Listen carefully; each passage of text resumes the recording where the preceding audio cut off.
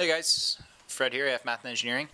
Welcome back. We are continuing along our linear algebra section, and we are going to do a question on linear mapping. Okay, so in linear mapping, essentially what you're doing is you're taking a function, and you're kind of reducing it to a lower power or higher power or something like that. And in this section, you're going to encounter a lot of like confusing words and notations and stuff like that.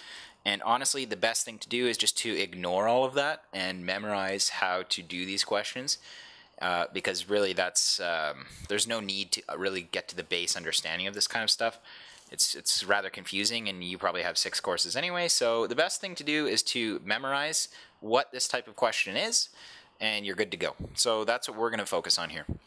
So we have a question here. This is from a past exam, and it reads as follows. Consider the linear mapping L colon P2 into M2 of 2, so into a matrix. So linear mapping of P2 into this matrix here, a 2 by 2 matrix, and it's defined by L of this polynomial here, and that's equal to this matrix. Okay, so that's all you need to know. Don't worry too much about what's going on here. This is my opinion. I mean, this is how my colleagues and I got through this course. So don't get too confused or too hung up with all these weird little notations here. They're not really that relevant.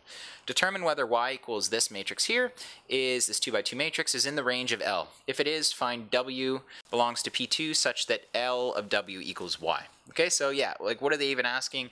You know, in linear algebra, who knows? But I'll show you exactly how to solve this in a really, really simple way. It's not hard at all, it just looks hard, okay? And I think that's what's daunting about linear algebra. So let's go ahead and get started. Okay, so what are we going to do first? Well, okay, we have our matrix here with the letter variables in it, and we're asked to determine whether y is in the range of L. Okay, so what we're going to do is we're going to equate these two matrices to each other. That's our first step. So we're going to have A plus C, C, 0, and B plus C. And that's going to be equal to 2, 4, 0, and 3. Okay, and we're just going to create a system of equations here. Okay, so we're going to equate each element of the matrix to the other element. Okay, so over here we're going to say that A plus C is equal to 2. Okay, we're going to say that C is equal to 4. 0 is equal to 0, so that's nothing. And B plus C is equal to 3. Okay, so well, what do we have here? We have a system of linear equations, okay? And what we can do is we can solve this system of linear equations, okay?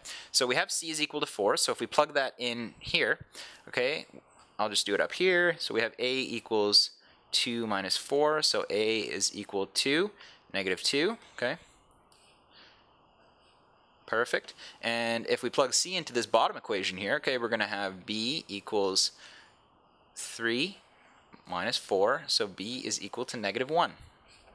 Okay, simple as that. Okay, so we're going to solve the system of equations. We're going to get what A, what B, and what C are. All right, and what we're going to do is we're going to plug in these values into this matrix. Okay, so let's go ahead and do that. So if we plug in here, we're going to have what's our A value? Negative 2. C is 4, right? So that's going to be negative 2 plus 4, C is 4, this is still 0, and B is negative 1. Okay, and that will give us a matrix of 2, 4, 0, and 3. And as you can see, these matrices are the same, which means that the system is consistent, okay? So the system is consistent, therefore we can conclude that y belongs to the range of L, okay? We conclude that y belongs to matrix,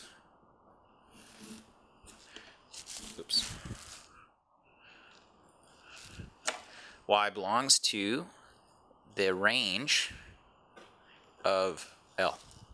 Okay, and what is the second part of the question? So if it is in the range of L, we need to find that W belongs to P such that L of W equals Y.